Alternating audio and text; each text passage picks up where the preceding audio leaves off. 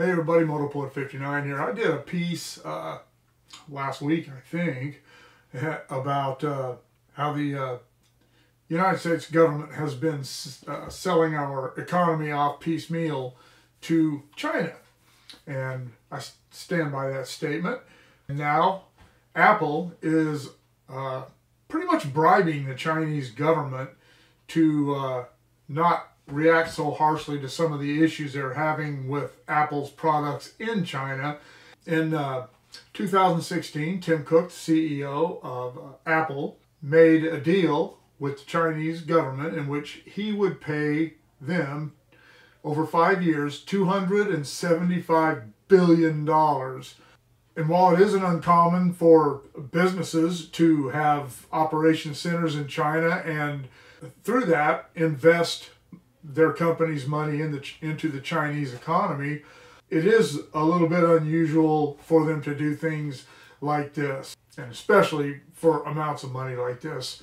Chief Executive Tim Cook signed an undisclosed agreement in 2016 promising Beijing $275 billion of investment in the country over 5 years in exchange for relaxing pressure on his business, according to a report published Tuesday.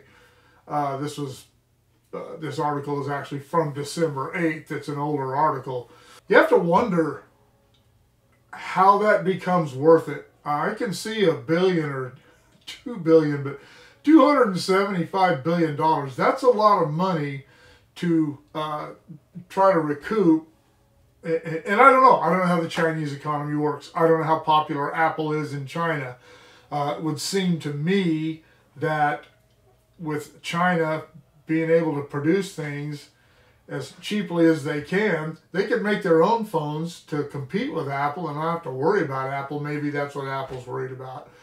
I don't know, but I don't like it when I see American companies, especially now and over the last 10 years. So this 2016 deal is covered in my opinion. I don't like it when I see companies investing that much in any other nation's economy, especially China. Like I said in my other videos, we've given enough of our economy to China. I'm a red-blooded capitalist and everybody knows that. But there comes a point when capitalism and patriotism separate. And that is what has happened, in my opinion, with Tim Cook. I think that he is more in love with money than he is with the United States. And for that reason, I will never, ever, ever, and have never, I've never owned an Apple product and I never will. I'll never own a Mac. I'll never own an iPhone. If one of my, I have a couple of kids that have them, but I haven't bought their stuff in a long time, and I won't ever buy them a gift of a computer or anything that's an Apple product. I'll never buy anything from Apple. That's my stand. I always seem to take these stands against companies I don't use anyway, but if you're using an Apple product, you're helping to take little chinks out of the armor of the American economy. So think about that next time you go to spend $1,600 on your decked out iPhone or iPad or whatever, or $2,500 on a Mac computer. Think about that.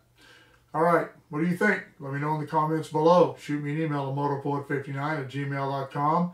Like, share, subscribe, click on the bell if you want to be notified of future content, and we'll see you all later.